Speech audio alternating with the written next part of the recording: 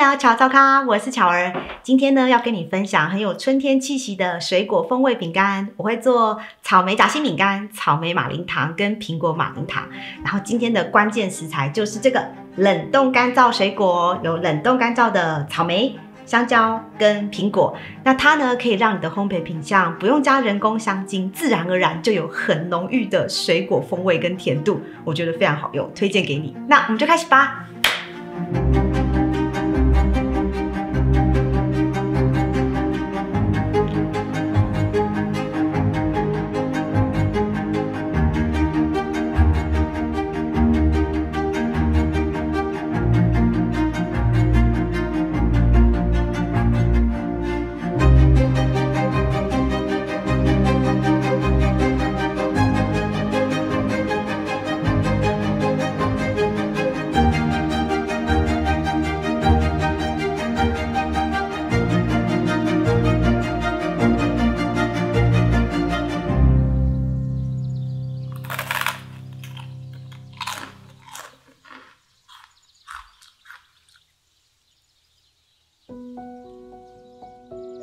之前有买过国外品牌的冷冻真空干燥水果，非常贵。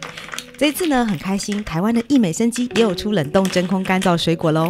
目前呢，市面上可以买到是甜心草莓跟缤纷水果两种，他们家的草莓是整颗下去冷冻真空干燥的，所以呢 size 超大颗，然后颜色很漂亮，哇，很够脆的。我第一次吃到呢，有点吓到，因为怎么这么脆？我会很喜欢用它呢，是因为我觉得它很好用。它可以轻易的打成粉，加入蛋糕啊、面包或者是饮料当中，而且90%以上的水分都被升华了，留下来呢是很浓郁的水果风味。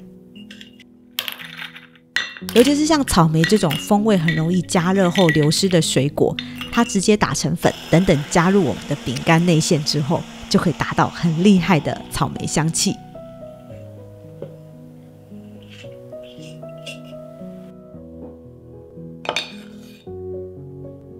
先来做我们的饼干体，材料呢在这边。奶油放软之后，加入香草酱以及糖粉。加入糖粉的饼干啊，跟加入砂糖的饼干相比，烤完之后它的形状比较不会变，稍微打发就好。接着呢，加入放在室温一阵子的蛋液。然后分次加入，每一次呢都是确认蛋液有被吸收之后，再加入更多。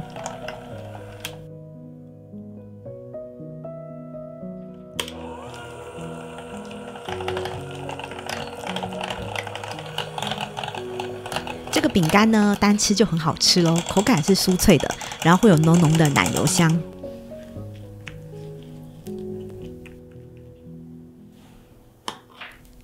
筛入低筋面粉。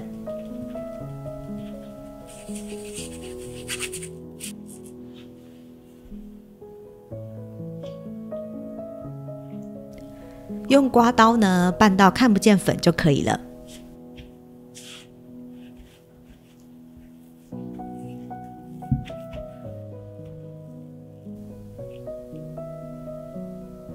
把饼干面团放在保鲜膜上，这样呢比较好操作，而且呢会保持桌面上很干净。那我们希望的厚度呢约 0.3 到 0.4 公分。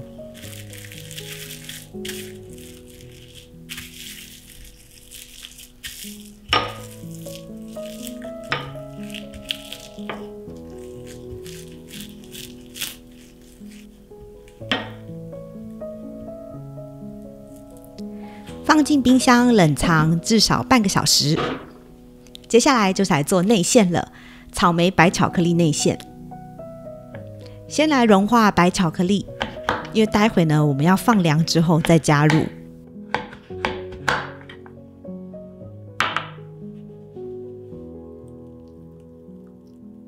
大概微波30秒，然后让它自然放凉。内馅的部分呢，有无盐奶油、香草酱跟一点盐，以及糖粉。要把它们打发。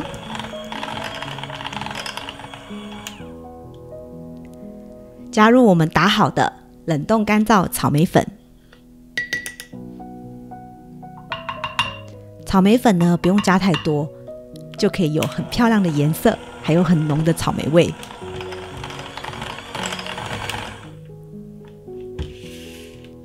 接着加入冷却变浓稠的白巧克力，还有放到室温一阵子的鲜奶油。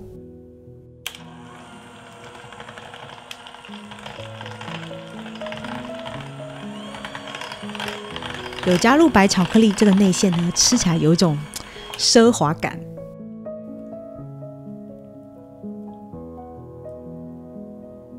内馅完成，准备一个挤花袋放入圆孔挖嘴，然后把我们的内馅给装入。这个内馅呢，之前在我做草莓杯子蛋糕的时候有用过，因为呢我觉得非常好吃，所以这次呢把它当成饼干的夹心内馅。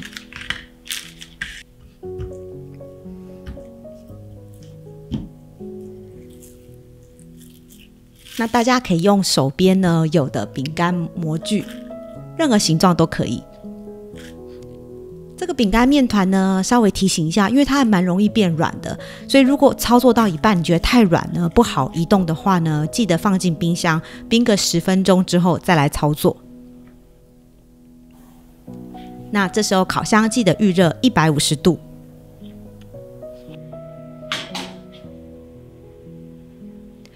如果你的烤箱有旋风模式的话呢，这时候可以开，可以帮助饼干呢上色更均匀。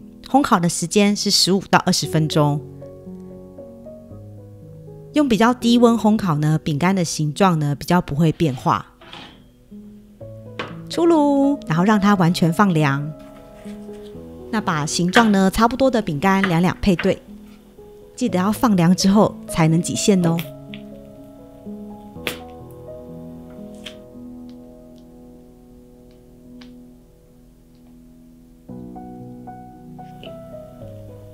还可以看到草莓颗粒。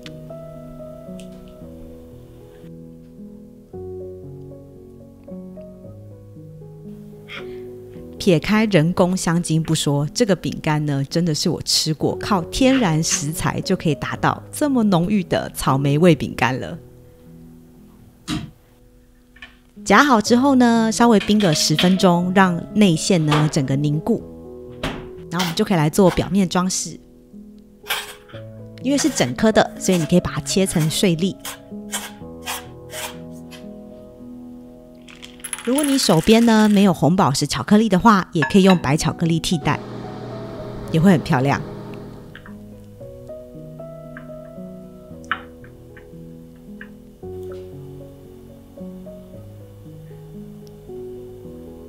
将饼干呢进入巧克力当中，然后稍微甩个2-3次，把多余的巧克力给甩掉。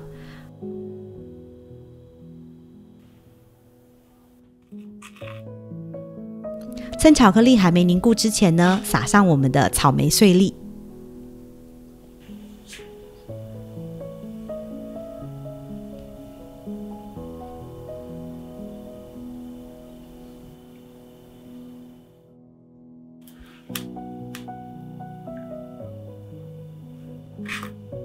这款饼干呢，吃起来很清爽，然后充满果香，一点都不会太甜。接下来做很简单好吃的马林糖，有草莓跟苹果2种口味，在蛋白里面加入一点盐跟塔塔粉。塔塔粉呢，主要是为了维持蛋白呢的打发，如果你没有的话，就用醋或者是柠檬汁替代。这一次呢，我们用法式蛋白霜来做，一开始先不要加入砂糖，等它起泡之后呢，再慢慢少量的加入砂糖。蛋白霜如果加入太多砂糖的话呢，会不好打发成硬性发泡，挤花的形状呢也会不明显。太少糖的话，最后做出来的马林糖看起来会干干的，没有光泽。那这个配方呢，是我实验过好几次，觉得刚刚好的糖量。将蛋白霜呢打到几乎硬性发泡，分成2锅。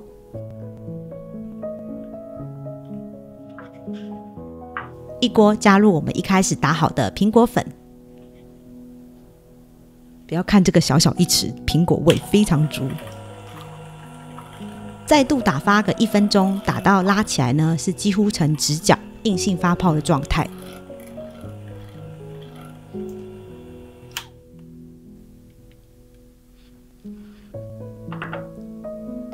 另一锅呢，加入我们的草莓粉，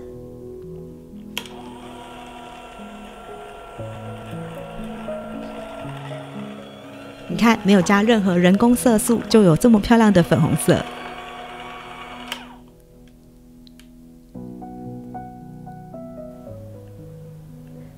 今天呢，会跟大家分享3种不同的马林糖形状。那因为苹果呢，它几乎没什么颜色，所以我加一点点黄色色素。如果你不喜欢的话，不用加也没关系。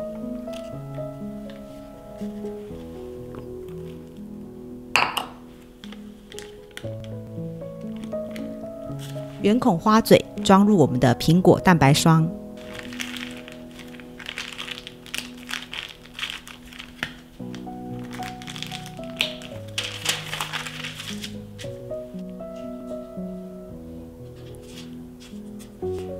那你可以看到圆孔花嘴挤出来这个很可爱的形状，有点像马戏团的感觉。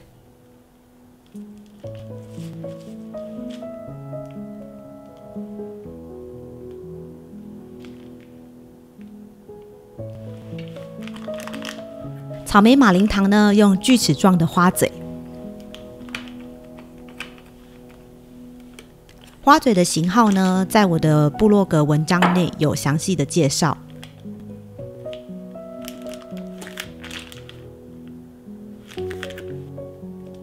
锯齿状花嘴呢，就可以挤出这种很经典的形状，看起来很优雅。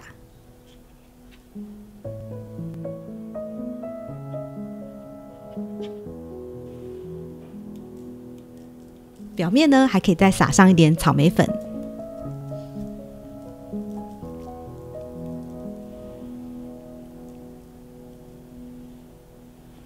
另外一款呢是樱花花嘴，想说快春天了，就做个樱花的形状吧。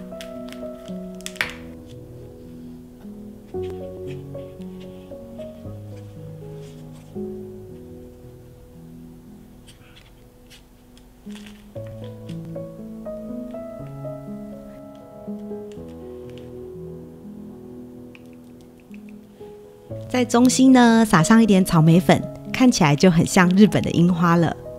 才2颗蛋白就可以做出这么多的马林糖咯，好划算哦！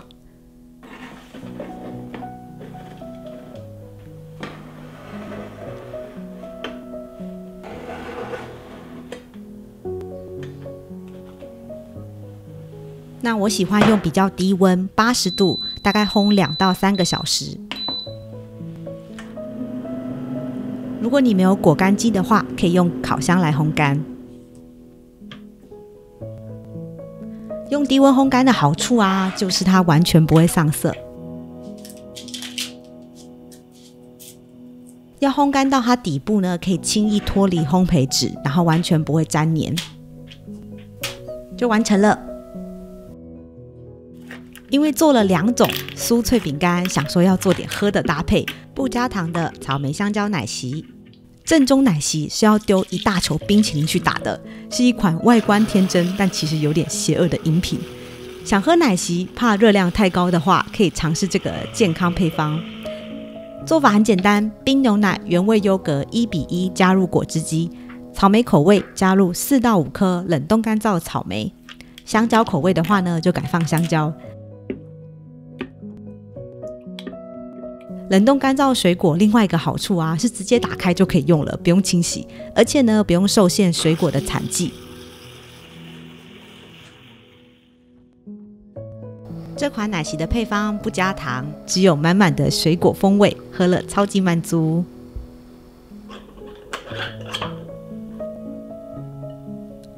装盘时间，今天的品项呢是简单快速，很适合新手操作的饼干系列，草莓夹心饼干跟草莓苹果马林糖，这些呢都是可以久放。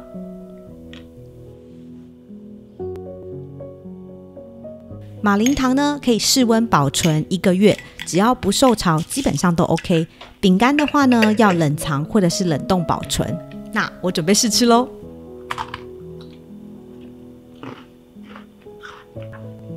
这款饼干啊，我实在不敢常做，因为每次做每次都被吃光光，连送人都舍不得。